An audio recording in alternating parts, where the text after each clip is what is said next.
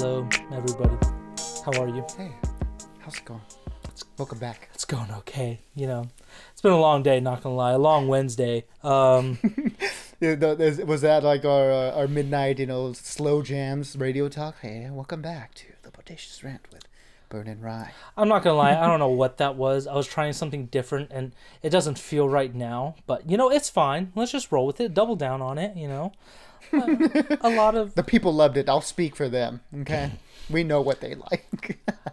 Yeah, fantastic. Thank you. Just like... it's so cute. Anyways, we're here with another review of, you guys named it, I'm sure you guessed it, I don't know. Book of... It's in the title. Yeah, it is in the title, it's all in the slate, all that good stuff. The Book of Boba Fett, episode 5.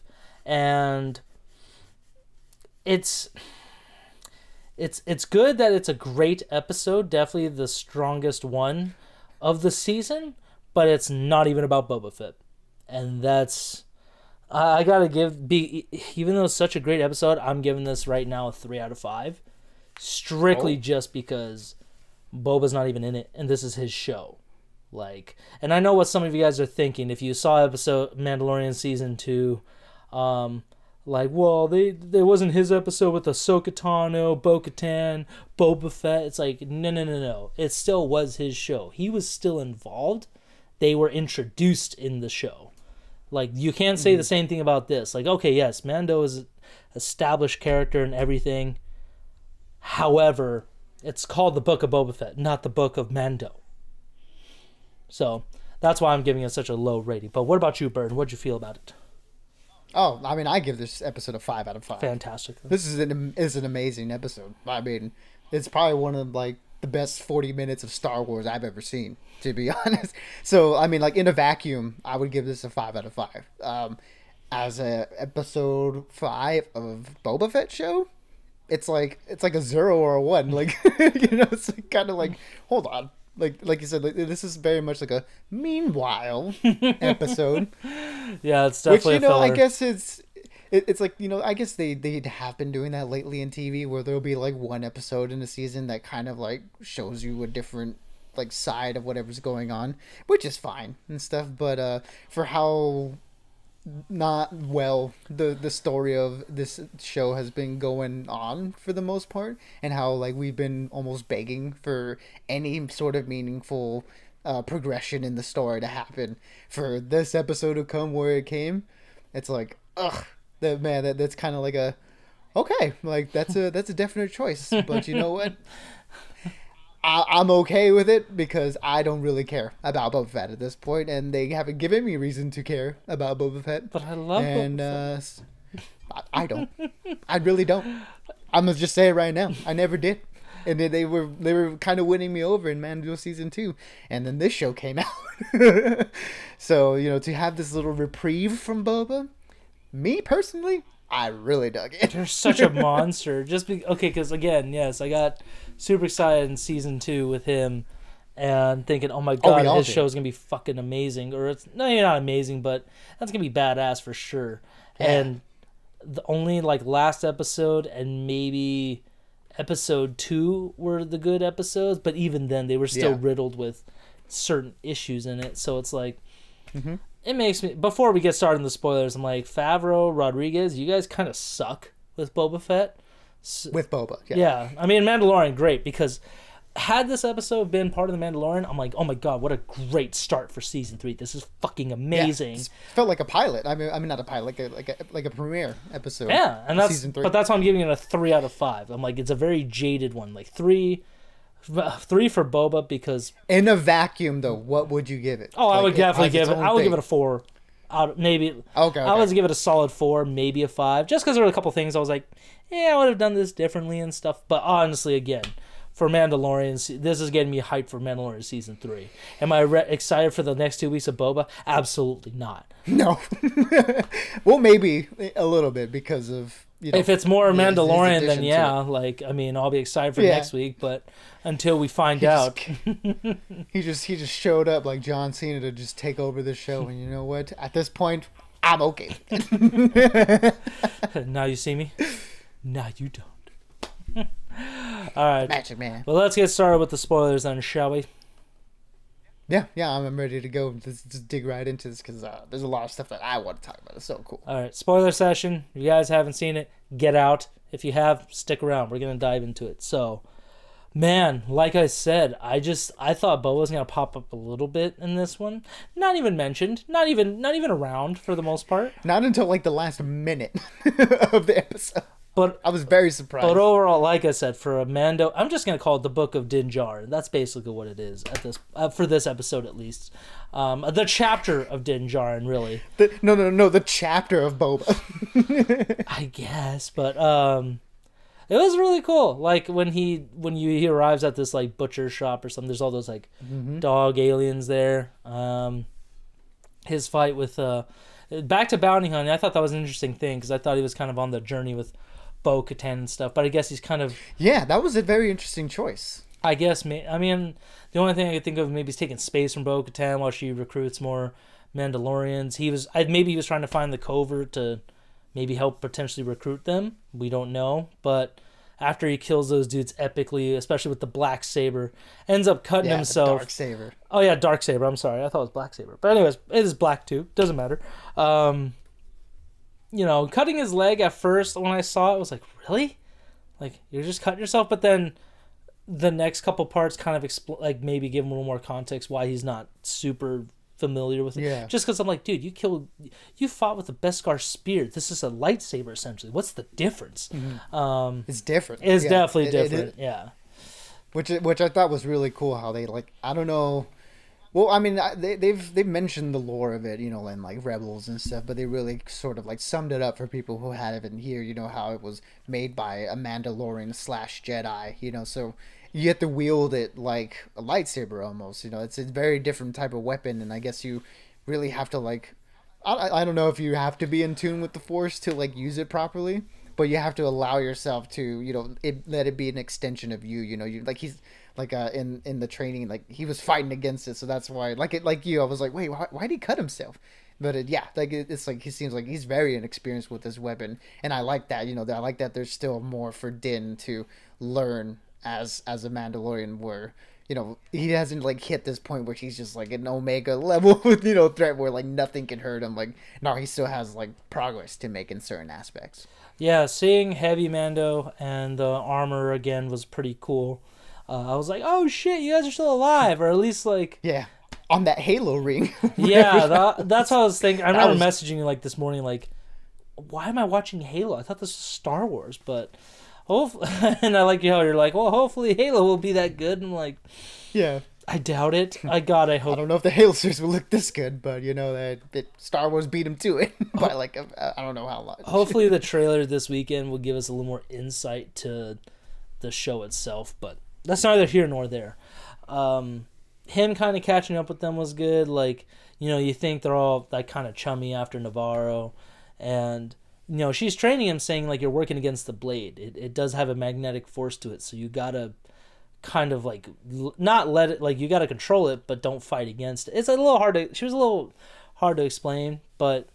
If she, like the way she was describing it, it felt like it had like a mind of its own, like you kind of had to allow yourself to just go wherever the blade wants to. It seemed like, at least that was the way like she characterized it, something like that. Like she definitely said like it could either be a blessing for those who won it fairly in the fight, or it could be a curse to those who don't deserve it. And it's like, oh, is that it's definitely on that line of like, is he deserving of it? Almost, it kind of was almost like Excalibur from Mandalore, where it's like, yeah, if you're right for it, like King Arthur, this sword will be weightless to you. He could be essentially a Jedi or like, a Force user, or it could just be the death of him, like, him cutting his leg. That could be foreshadowing. I don't know, but I kind of like where it's going with that.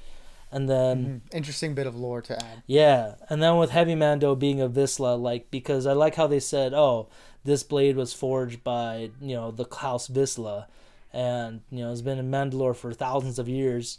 And he's like, it was crafted by my ancestor. I should have it. Almost kind of like his birthright. Yeah, especially after the whole like cautionary tale of Bo-Katan and her family. It's like you think like, do you really want to try this, man? Like, come on. Clearly, with Mandalorian blood, it doesn't matter. It's not going to help you.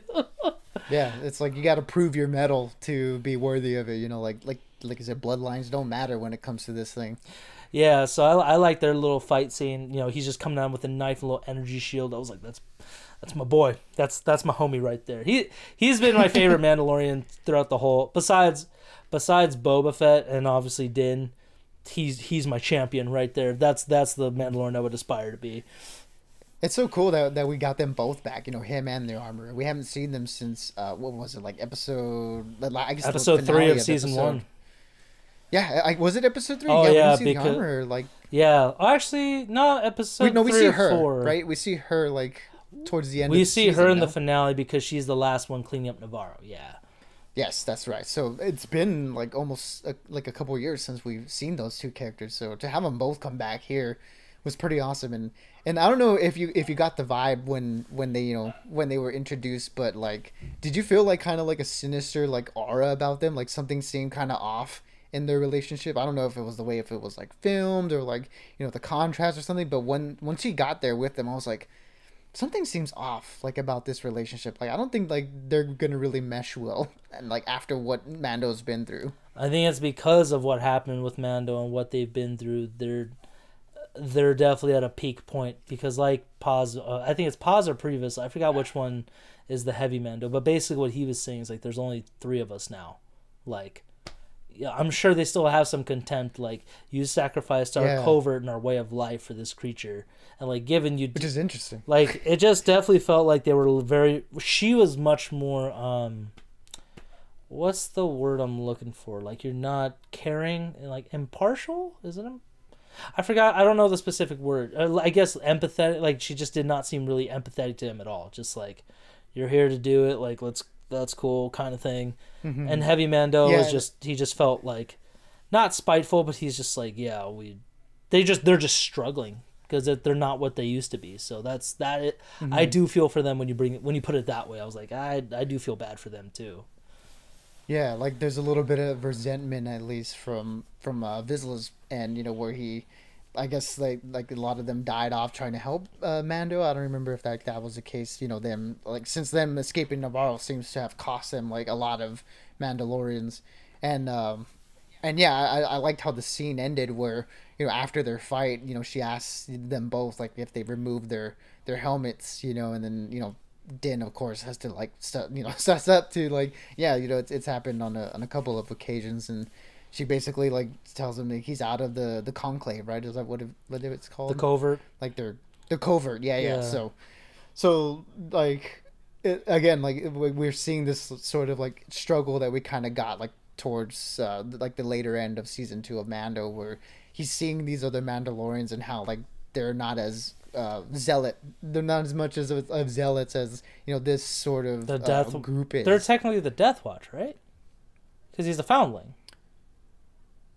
Who? Like, because that's what I thought was in because I remember the Children of the Watch is what Children of the Watch, yeah, but that's why they were saying like the Death Watch were a group of zealots that just broke off, and like so it's like, yeah, you guys are Mandalorians, but the foundling way, we haven't done that for years. Like real Mandalorians don't do that, and so he's like part of, and it just reminded me, I'm like, oh man, that's right, you guys are technically the freedom fighters extremists essentially of Mandalore, like borderline terrorists of Mandalore.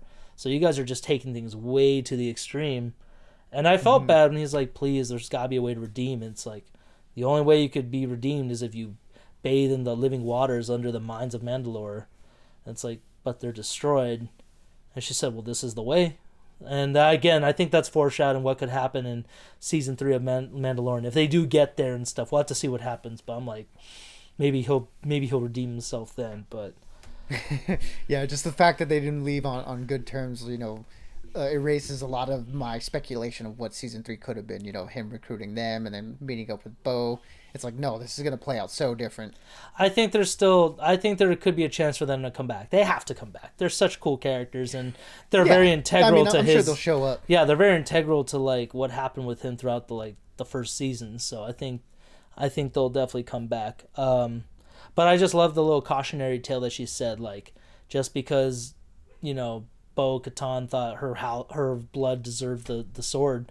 It was gifted to her, and that's what led to our destruction. And it's like, holy shit, that is exactly what happened, because Darth Maul came in, fucked up everything, and just took control of it all. It's like, that sucks. So, and then going back to Tatooine, just because I actually, you know what, I forgot. Like, I really liked that she broke off the tip of the Beskar spear, just because. Well, I think she melted the whole thing down, right? I thought it was just the tip, but yeah, she probably broke it all down. But I like how she's like that. Like, the Darksaber is much more deserving, or much more respectable weapon.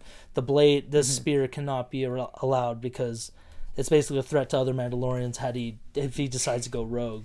So yeah, which is interesting. I kind of like, I don't know if it's like a little bit of like a hypocrisy where she said, like, you know, we don't forge weapons with Beskar, we forge armor. But it's like, wait, aren't whistling birds like aren't those like Beskar? I think it's probably like weapons that can't hurt each other kind of thing. Only everybody else except for them. Like, okay. I think I don't know, in all honesty. That would make more sense. Yeah. Yeah. We'll have to figure that one out, or we'll break that down in another conversation. But just the fact that they made chainmail for Grogu, I was like, damn it, Grogu, you foundling, you son of a bitch. I was kind of hoping he would make his own actual like little Mandalorian armor, but that could be for later, hopefully later, because that would be cool. Seeing Grogu with a whole Mandalorian helmet, being the next Mandalorian Jedi, like, yes, needs to happen. But him making the trip back to Tatooine. And we see, oh my god, I forgot the actor's name, but she's hilarious. Amy Sedaris? Amy Sedaris, thank you. She's grown on me. I will say that. She's awesome. Ever since, especially after like episode of the beginning of season 2, where she's just like, oh, how much do you want from? Just kidding, not really. Like, yeah, if it buds, I would like, you know, to purchase one of the offspring. It's like, lady, we all would. I like how she apparently has another ship for him, another Razor Crest, and it turns out he thinks it's a Razor Crest. It turns out it's an old school Naboo N1 starfighter. Yeah, which I was like, really? That's what we're going with? But I love her little selling technique of just, all right, bring the man's credits, but while they're doing that, let me show you this thing. Let's talk about this. Just kind of taking off pieces, and you know, he's really checking out, like, can I make this work? Like, it doesn't have anything I need from the Razor. Like, it doesn't have anything the Razor Crest had that this thing won't. So I like that he ended up like, all right, let's see what we can do with this thing. And they like were like building it together and stuff. That was really cool. That was really cool. And the end product was great. Like, the seeing it, I mean, like, I wish they kind of finished it completely, where it's like a complete starfighter, just because. But it looked very like still put together, like not everything's finished on it. But I like the chromed out look with the little bit of yellow on there. And yeah, that was really cool. And she's like, "All right, well, let's take it for a flight, like test it out." And after he turns it on, he's like, you could hear in his voice, like, I don't know if this is a good idea. She's like, no, it's purring. Take her out. Like, he's like, all right. And that is actually a really cool scene. After he really let loose with it, like, it just went full Starfighter mode. I was like, oh, that shit's actually really cool. Now I'm thinking about it. And yeah, like what did she say to him? Like, you're driving it like a gunship. Like, this is a starfighter. Like, you gotta let it go. And yeah, like it's a starfighter. Fly like it, and it's like, all right. Yeah, like this thing's got some speed to it. And it does. Like, I mean, the design, but like, it's a very sleek looking ship, so it's like clearly it's gonna fly pretty well. So, oh yeah, especially in like episode 1, even though that movie was terrible. It still looked pretty cool, like flying around and stuff. It looked like it could pick up some speed. I've always really liked the design of those ships. You know, they felt like very much like, you know, like single pilot, like fighter planes. You know, like of the old days. Maybe like like an old jet, biplane. You know? Yeah, I could see that a little bit. So that was really cool. And then we see another familiar face. I forgot that actor's name too, but he's been the pilot that's been around since like season 2 of Mandalorian. Oh, Carson Teva. Yeah.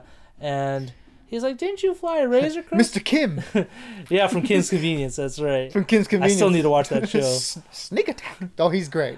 That show's so good too. Everybody watch that, please. But I like how he's just like, didn't you fly a Razor Crest? I think you got the wrong guy. I don't know, I'm pretty sure you sound familiar. The guy from Navarro, right? Like, and then he speeds away, like, make it just jumps into hyperspeed, like, oh, man. It was crazy because they're like, nah, it's not hyperspace, but he's gone. Like, it's fine, don't worry about it. Like, he's kind of like, I already know this guy. I'll let him off with a warning kind of thing. Like, he's a good dude. Like, you know, we've had a run-ins, you know, here and there, and more often than not, he's come on like on the right side of things. But one of the things that you brushed over was that he, you know, while he's flying it like in Naboo, he makes the pod race run. Yeah, no, I was thinking when I was watching, dope. I was like, oh, he's basically just doing what Anakin did, but just in a Naboo starfighter. A nice little throwback to episode 1. Like this whole bit was great. The whole thing was very much like, okay, like we know like you guys like certain aspects of episode 1, and we're gonna bring those, you know, into this era of Star Wars. It's just like, and besides Darth Maul, I'm glad they're bringing a lot of Clone Wars stuff. Besides Darth Maul, they brought the 2 best parts: the pod race and the ship. So the pod race and the ships, yeah. And yeah, that at that moment when he was taking through Beggar's Canyon, just zipping around, I was like, oh shit, this is cool. Like you better keep it, man. This looks awesome. So when he comes back down, I thought his answer was dumb, but I'm like, you know what? He had fun with Wizard? Yeah, I was just like, how was Again, another throwback to Wizard. It's like, oh god, all right, dude. He only needed to say, it's working. It's working. It worked. And then the ending was basically, this is where it finally tied into the rest of the show, where she's like, oh, there's a friend of yours. I told her I didn't know, and I locked the gate. But her name was Fennec Shand, and it's like, the fuck? She's a witch. She's just hopped over, hanging out there. Yeah. She's just chilling. And that's when she tells him, like, listen, we need some help. We need some muscle. And, you know, she offers him a bag of credits. He's like, it's on the house. It's like, oh shit, I like this friendship going on here. A warrior I guess since Boba and Fennec like helped him save Grogu, you know, so he's like, I owe you guys one, basically. You know, from warrior to warrior, now bounty hunter to crime boss. It's like we want to be crime boss. We got each other. Yeah, at this point he's a wannabe crime boss. But then it ended with the whole, you know, I got to go see a friend first. It's like, and part of me wants to go see Grogu the next episode, just because it's like we gotta see where he's at. But at the same time, I'm like, I'd rather maybe wait for season 3 just to kind of really keep that all together, kind of thing. But again, I'm like, dude, this sucks that this is the best episode, but no Boba Fett whatsoever. And it's like, so you guys just don't know how to write anything else but Mandalorian. I guess that's why you guys are getting rid of Rogue One, Squadron, and all this other shit. Like, cool. But Ahsoka Tano's supposed to start filming soon, so hopefully it'll be a lot better than Boba. That's all I'm gonna say. Like, please pray to God it'll be better. Well, Obi-Wan I think is the next show. That's true. I'm really excited for that one. So I hope that's good too. I don't know if it's if these other shows are gonna be like Boba Fett, then I'm like wasteful. Well, I mean, Deborah Chow's doing that show, and she's directed some of the best episodes of Mando. And like, just in speaking of directors, like Bryce Dallas, I was gonna say, who directed this one, and she's directed, you know, 2 of the other really good episodes from Mando. You know, the one that introduced Cara Dune, and then the one that introduced Bo-Katan. So. Bo-Katan, yeah. So man, like when I was saying like I this was like some like the best 40 minutes of Star Wars, like legit. Like I think Bryce Dallas Howard is one of the best Star Wars directors. Like she deserves to be in that conversation because man, the filmmaking in this episode was great. Just like how everything like looked so good. Like a lot of the shots were amazing. That like long take of like him arriving at that Halo ring and like taking the credits and then going out, like when they're falling in and out of the elevator. I'm like, oh my gosh, this is so cool. This is what I want to see from Star Wars. Yeah, no, when you put it that way, it is definitely one of the stronger Star Wars episodes we've seen throughout any of the shows, animated, live action, what have you. So, yeah, Bryce Dallas Howard, give her a fucking series. Ahsoka. Give her Ahsoka. Give her something. If they want to do, give her a movie. If they want to do Boba season 2, hand it to her. Michael, Robert, I'm sorry. Like, I love your stuff. I've been watching Planet Terror on repeat lately just because it's in my mind. But I'm sorry, Robert. Robert Rodriguez, you're kind of falling grace from me. I'm sorry. I can't watch your shit anymore. You have 2 episodes to redeem yourself, and I'm not gonna bet on you, bro. Sorry. Nope. I'm out. I'm off that bet. I fold. Yeah, I'm willing to be surprised as always. But you know what? Maybe we should just stick with Mando. You know, let's see where it ends with Boba in these next 2 episodes. But I just like Mando more. Absolutely. At this point, you know. Yeah. Yeah. You got it, man. But I'm done with the bashing of Boba and the praising of Mando. Anything else in this episode that caught your eye? I'm trying to think, but I think we covered really all of it. You know, I just you kind of your eyes.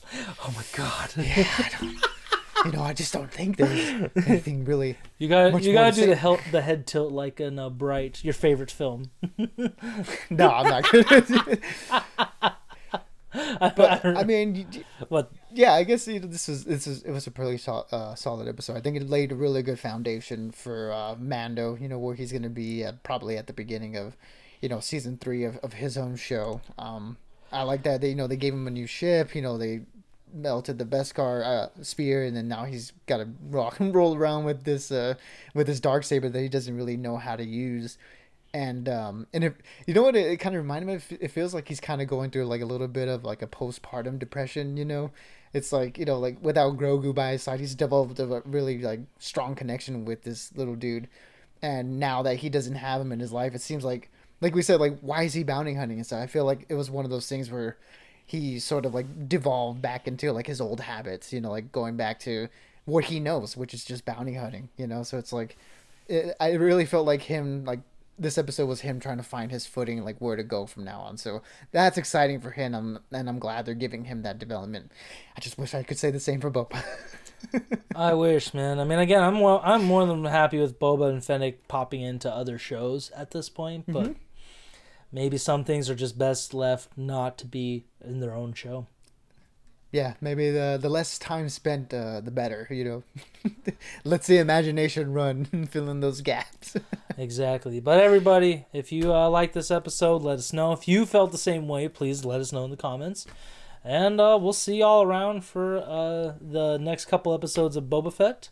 It's a bit of a slow movie season, so not too much out right now. But again, when shit starts rolling, especially in March with the Batman, Moon Knight, and I don't know what else is coming out. It's going to be epic, but until then, stay bodacious. It's the calm before the storm. The night is darkest before the dawn, and the dawn is coming. Yes. But as always, stay bodacious, keep on ranting, and just stay safe as always. Exactly, everybody. Be good, be safe. We'll see you all on the next one, and you already know. This is the way. Ring the bell. This is the way. Ring the bell. Go to the bell tower. But yes, this is the way. This is the way.